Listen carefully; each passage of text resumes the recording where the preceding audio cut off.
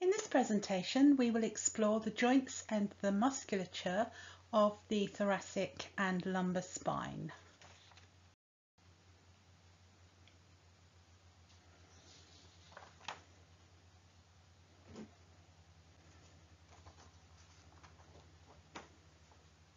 There are 25 intervertebral soft tissue joint segments between the cervicothoracic and lumbosacral vertebrae.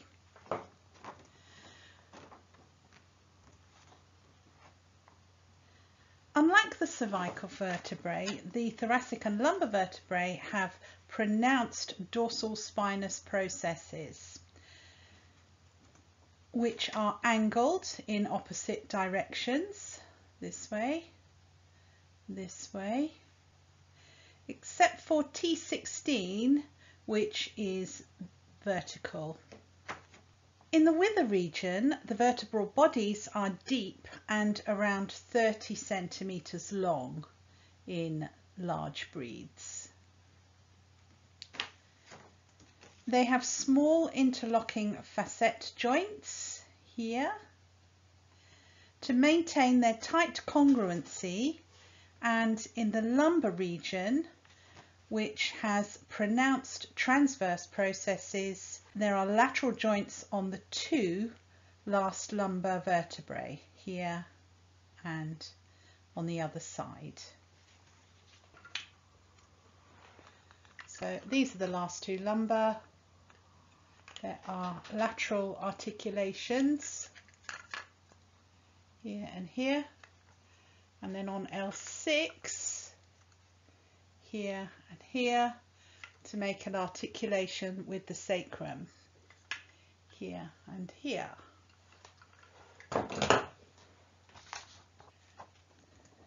A substantial ligament, the supraspinous ligament, together with the facet joints here, binds the dorsal spinous processes together.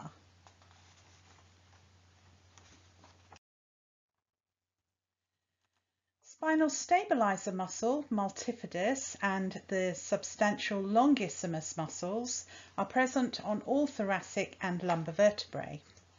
The musculature of this region is categorized into epaxial and hypaxial muscles. Epaxial meaning dorsal to the transverse processes, or above them to extend the spine, and hypaxial meaning they are sited below the transverse processes to flex the spine.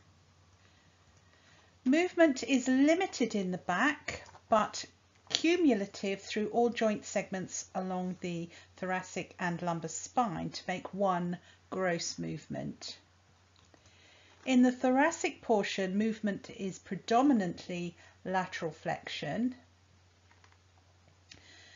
although mostly between T8 and T14 in this region, directly under where the rider sits at the base of the withers, where the potential restriction of the saddle rails and stirrup bars lie. And in the lumbar region, lateral flexion is blocked by sizable transverse processes, although dorsiflexion is considerable at the lumbosacral joint.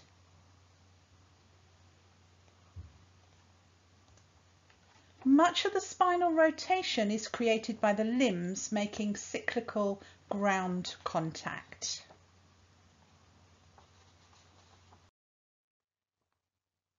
Force is largely created by the pelvic limbs and transmitted via the back to the thoracic limbs. Motion is coupled, and this means that the thoracic and lumbar spines work in synchrony in that what one element does, the other becomes involved too. The back helps to set up the posture of the whole body, to shape the base of support formed by the limb position, and if the back is compromised by discomfort, the limbs can act to prop the back by placing support under the uncomfortable area. The thoracic spine is of course where the saddle is fitted, and you can see it carefully mapped out here, with an area across longissimus for saddle panel placement, avoiding the thoracolumbar region and avoiding the scapulae rotation, and the pink area avoiding the bite region where the stallion contacts the withers of the mare to immobilize her for breeding. An anatomical girth groove is conveniently formed in the lower thorax in the pectoral region, but this does not always correspond with the perpendicular position of the billets, or the girth straps in other words. And this means that when the saddle is positioned on the back, the billets should meet the girth groove and girth position vertically.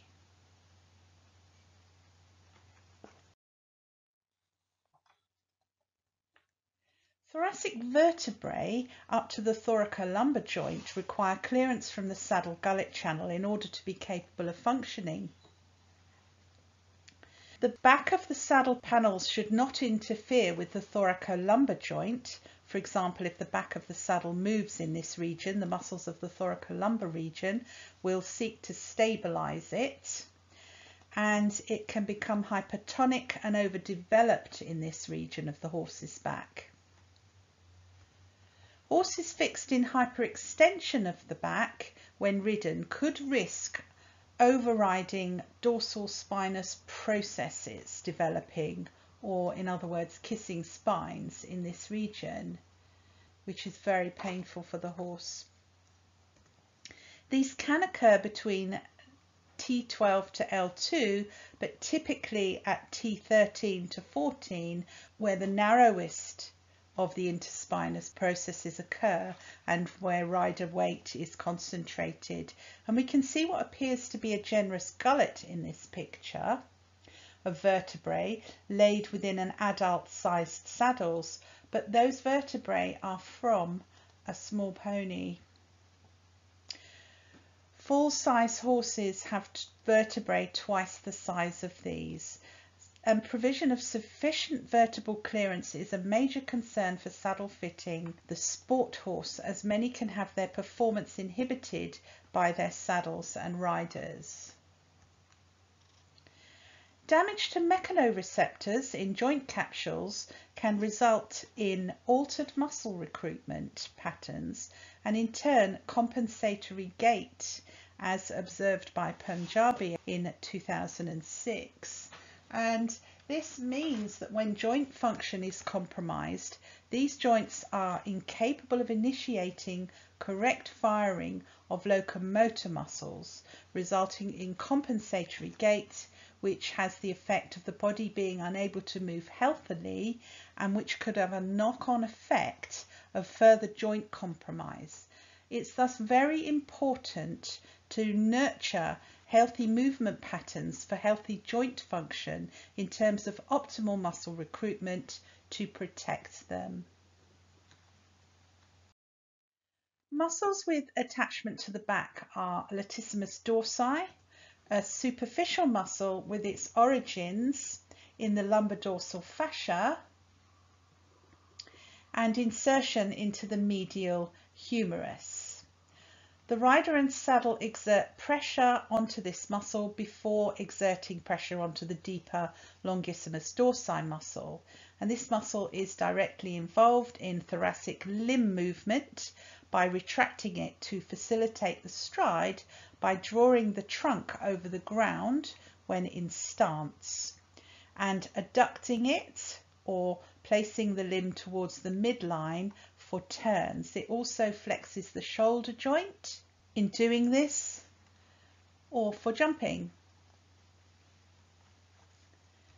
Spinalis, which is attached as far back as L5, can laterally flex the neck and thorax, and when both elements are recruited at the same time, extend the thoracolumbar region. Another important muscle for jumping when neck and lumbar required to be controlled for landing. Longissimus dorsi is a substantially thick muscle when sufficiently developed for placement of a saddle over it. Again, this is a lateral flexor of the spine, and when recruited bilaterally can extend the spine. It must be carefully developed so as not to be fixed in hyperextension, and this usually means plenty of work without a rider and saddle to inhibit development of it, or the effect of placing the saddle almost directly onto a bony surface will occur. Serratus dorsalis is another muscle sited directly under the rider and is involved with breathing. And now we're beginning to see how a heavy or unbalanced, unskilled rider can impact on a horse's breathing, reducing time to fatigue. The external abdominal oblique assists other muscles with lateral flexion, and when recruited bilaterally will flex the thoracolumbar region. Again, if a horse struggles to recruit this muscle, it will affect stride production, and overdevelopment of this muscle is not uncommon and indicates muscle imbalance, as this muscle can potentially do too much of the work of stride production instead of rectus abdominis, which requires sufficient relaxation of the epaxial muscles in order to function optimally. Iliocostalis, another spinal lateral flexor, but which will extend the spine when recruited bilaterally. The pectoralis muscle group forms the ventral thoracic sling together with serratus cervicis and thoracis, those two pairs of muscles suspending the rib cage and base of the neck from the underside of the scapulae. Rectus abdominis is important for stride production, as I just mentioned. And finally, iliopsoas, formed from two muscles, but we'll consider it as one for our purposes. This is a hugely important muscle for the sport horse, and you can see how it would work in conjunction with an optimally developed rectus abdominis as an important hip flexor. I believe that this muscle, if the horse is able to readily recruit it for postural support, can place the horse's pelvis in neutral, facilitating self-carriage and that feeling a rider gets when a horse suddenly finds its core and is able to lighten its forehand. Ground pole work with lots of stride lengthening as the theme is essential for postural development. More about this topic in the biomechanics module, but for now, see how important this muscle is for supporting and protecting the floating lumbar spine region as it facilitates lumbosacral flexion for stride production, and how easily the sacroiliac joint can strain if not well supported by this muscle, assisted by adequate control of rectus abdominis.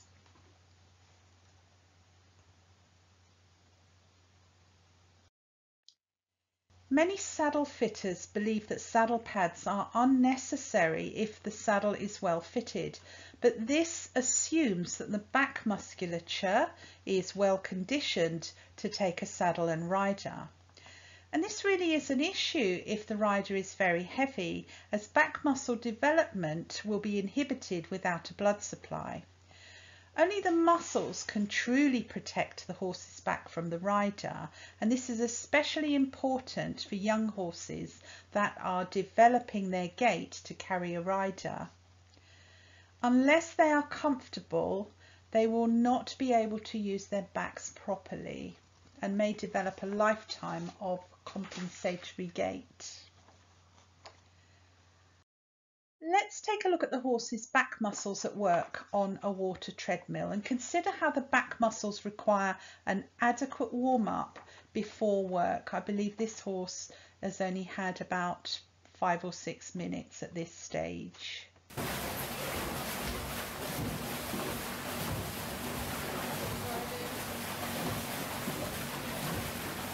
So you can see the muscles switching on and off in this region, how the thoracic and lumbar spine are coupled.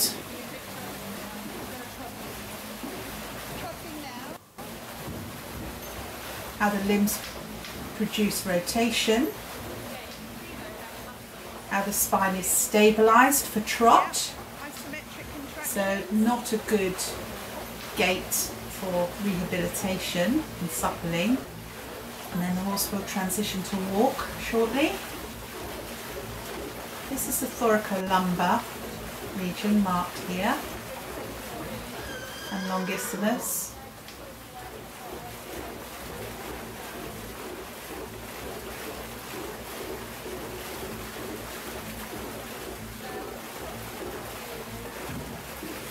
And back to walk.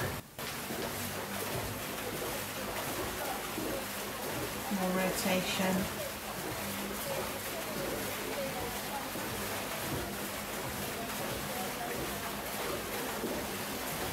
And another video of a horse jumping in slow motion with a rider, and see how much activity and coordination of that activity is required, and how the poles can educate the horse to use its limbs in a greater range of motion, helping recruit rectus abdominis and stretching iliopsoas.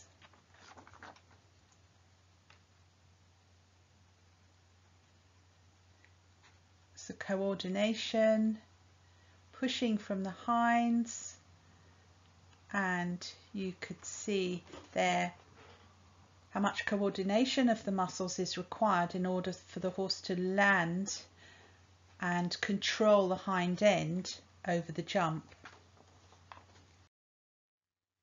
Testing the spinal joints and muscles can take some practice. A simple test to locate local restriction of the joints is to begin in the wither region, grasp the tail and use the other hand placed against an individual dorsal spinous process to anchor it. Then flex the pelvis gently. Move to the adjacent dorsal spinous process and repeat. Use the bony part of the base of your hand as the anchor so as to be more focused against a dorsal spinous process and its segment. The dorsal spinous process under the hand should feel spongy, as if moving within its ligamentous soft tissue, and there will be less lateral movement in the lumbar spine because of the transverse processes, but you should still be able to feel some sponginess. The restricted vertebrae will feel fixed instead of spongy, but be sure to get some practice in before you can confidently state your result, and I'll demonstrate this in a film shortly.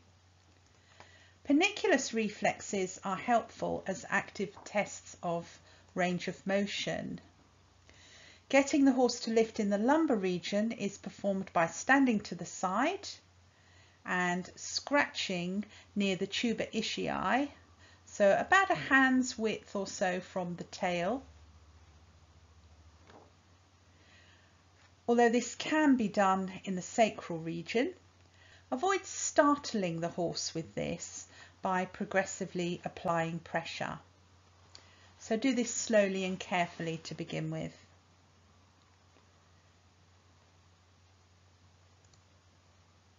This can be done unilaterally, so just make one sweep down one side of the horse, then the other, and the horse should flex laterally so you can compare that lateral flexion from side to side and see which side the horse is more restricted on. In the mid-back, Scratch simultaneously where the points of the tree would lie and just above the opposite tubercoxa. So scratching in this direction, so towards the spine.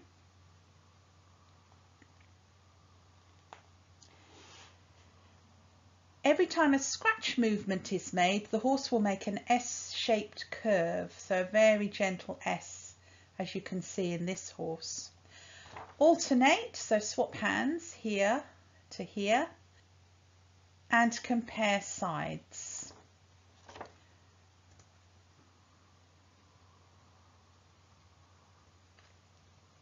Spinal extension can be tested by scratching just above each tubercoxa simultaneously. And this can indicate sciatic signs if the horse blocks this movement. Repeat the tests. Some may guard a second time if it's uncomfortable to flex or extend, and that's for all of these panniculus reflex tests. Do them twice because the horse may well guard a region the second time if it's uncomfortable. Let's have a look at those moves on film. Anchor with your pisiform. Now this the size of the horse depends on your arm width as well, your arm span. You need long arms. So I'm going to start about here. Anchor a vertebrae. Get hold of the tail. Let's move back a bit. So I'm just hooking under the tail and just lateral flexion. Lateral flexion. Yeah, one at a time. Like a snake movement. Anchor and flex. Anchor and flex. You won't get much in the lumbar, but you can still flex. Anchor and flex. Anchor and flex. Don't stand directly behind the horse. Just move to the side. This is a very good strong lift. Textbook. And this is it from above. Oh, very good. That's about as good as it gets. Who's this? And the unilateral version. Just one hip. Lift and stretch on that. And this is making an S shape in the dorsal spine. Oh, that's quite good. You can see how I scratch firmly up towards the spine and the horse moves sideways at each end. So to the left than the right. And extension. Lift. And showing you that the horse can block the movement when you try it again. And he's resisting it now, guarding completely. Finally, let's consider the rider's back musculature briefly. And the horse requires the rider to be stable and balanced. And the rider uses their back muscles primarily to sit still on the moving horse. That is not easy with 4 curves at play, here, here, here, and here. The spine is inherently unstable in this vertical position, especially when it has to remain vertical through the pelvis and contact with the seat of the saddle. The rider's spinal muscles are similar to those of the equine, except that quadratus lumborum, with its origins on the last ribs and insertions into the pelvis, because of the requirement for lumbar stability in movement. So these are the pink muscles, quadratus lumborum. When recruited unilaterally, it laterally flexes the rib cage at the waist, and bilaterally it extends the lumbar spine and fixes the rib cage in an isometric contraction. Pelvic stability in the saddle will aid upper body support to maintain a vertical spine, and adopting a neutral pelvis position will instantaneously reflexively recruit core muscles. This means that if the pelvis is positioned in the saddle in such a way as to help with recruitment of those muscles, the rider will be supremely stable in the saddle. Rectus abdominis and the external obliques are the core muscles of the rider. Finding and maintaining that position is, however, challenging for riders, but once found, their equitation skills can take on a whole new level in terms of making them easier for the horse to carry them with less noise from an aberrant body movement. Simultaneous engagement of erectus spinae muscles will induce full core stability and in turn balance in movement. This will be covered in more detail in the biomechanics module. In the next presentation, we will explore the joints and muscles of the limbs.